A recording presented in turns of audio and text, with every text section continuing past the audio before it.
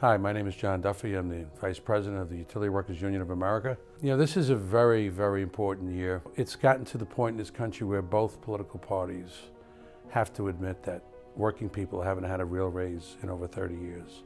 But it was the policies of people on the right that caused that.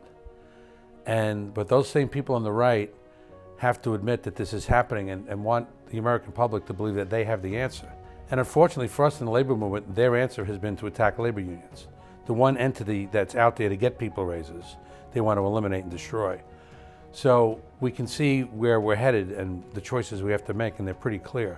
We have endorsed Hillary Clinton. She's the only candidate I've seen that's gone out and actually mentioned the words collective bargaining and is fully supportive of that. Where we have on the other side someone who talks about bringing jobs back, but yet, exports his jobs whenever he can. Everything about him and the party he belongs to, unfortunately, the reality is, and their track record shows, that they are out to destroy the labor movement. That is for one reason and one reason only, so that the boss can determine what wages we earn. And we actually lift all boats. When the labor movement is strong, everybody does well in this country. So to me, the choice is very, very clear.